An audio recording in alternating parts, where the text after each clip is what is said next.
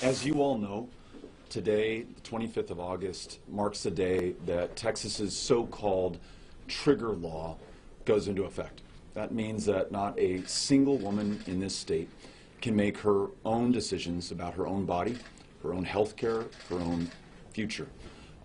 That is Democratic gubernatorial candidate Beto O'Rourke commenting on the Texas abortion trigger law that took effect today. Performing an abortion in the state is now a felony punishable by up to life in prison.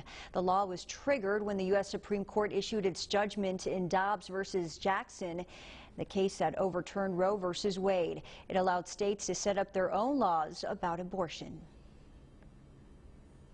Reproductive health care is under attack in this state more than it is anywhere else in this country, probably anywhere else in the developed world.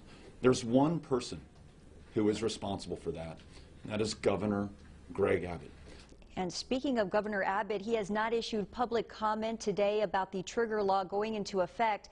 The law again prohibits all abortions except under limited circumstances, such as a life-threatening condition to the mother caused by the pregnancy.